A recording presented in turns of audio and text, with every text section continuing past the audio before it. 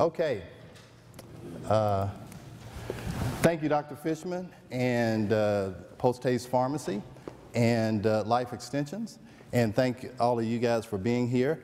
And I'm very excited about this. We came here last year, and we had a very good time, but this is a much bigger crowd. And I'm very encouraged that we can attract so many people and doctors and healthcare professionals, because when I started this, which was long after Dr. Fishman, if you could get one doctor to listen to you, you were doing good.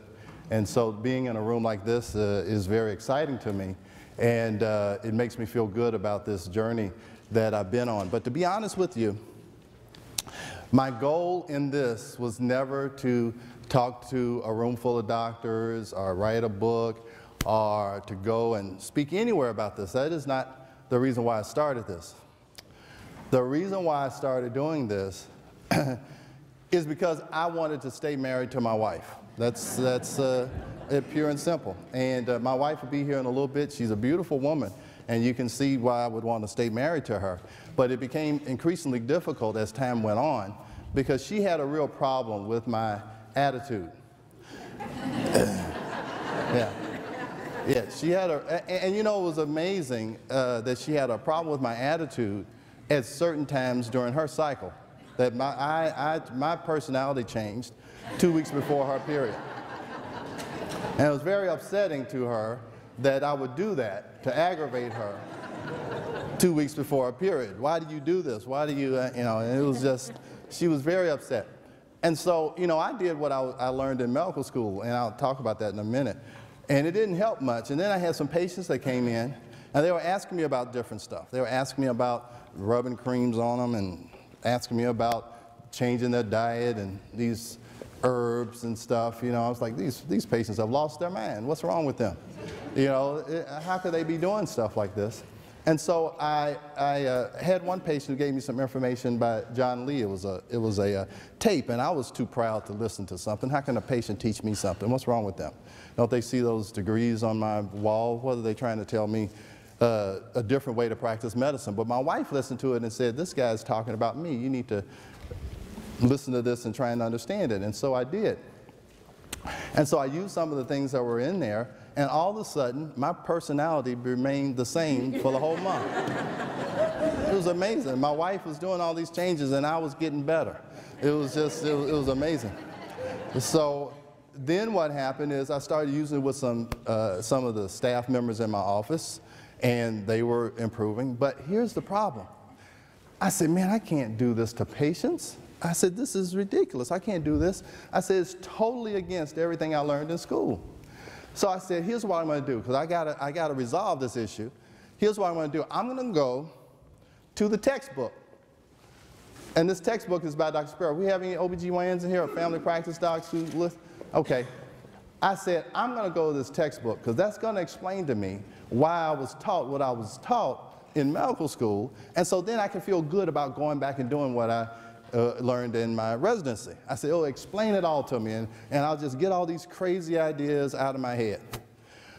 Well, let me tell you what I did. I looked in that book, and to my surprise, that book confirmed this stuff that I was doing for my wife. It totally confirmed this new way of thinking. And so I said, wow, this book, which is a physiology book, explains how my wife's physiology works, and if something is wrong with her physiology, then probably she's not going to work so well. But if I can repair her physiology, maybe I will stay better for the rest of our marriage. Maybe it will help me if I can help her physiology. Now, so that's what I did. I looked at that book, and I'm like, wow, Speroff supports bioidentical hormone replacement. Now, if you listen to what comes out of his mouth, it's a lot different than what comes out of that book. Okay, but now here's the thing.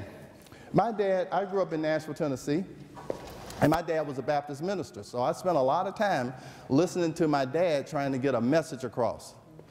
But sometimes when you deliver a message of truth, people get upset with you. That's right. Okay?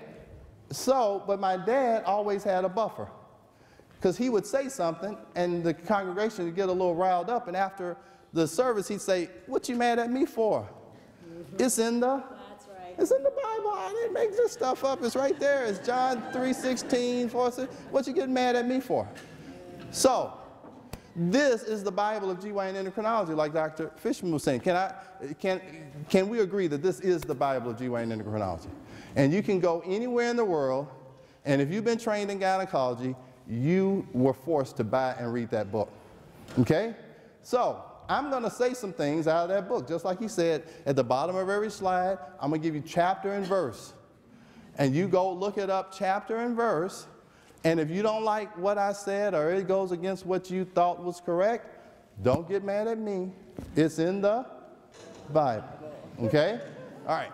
So we got that groundwork. So don't go out here and start arguing with me, because here's what I'm going to tell you. Hey, what you screaming at me for? Call Dr. Speroff. See why he put that crazy stuff in his book. All right, so here we go. What does Speroff tell us about bioidentical hormone replacement? This is Dr. Speroff. Now, the person who spoke before me, he said that we are supposed to give our patients direction. Isn't that what you said? We're supposed to lead, and we're supposed to give them direction. Well, this is the leader of GYN endocrinology, supposedly, the expert.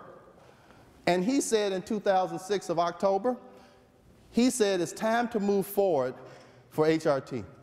He says we've been stuck in this Women's Health Initiative rut. We've got to move forward. So here's what he suggests. He says, I tell clinicians that until we have definitive randomized trial data, which we may never have, whatever the patient wants to do is the correct decision. That's real leadership, isn't it? Oh, I know what to do now. Oh, the expert has spoken. Patient comes in, says, hey, I got a problem with my hormones. What do you think I should do? What should our response be? I don't know. What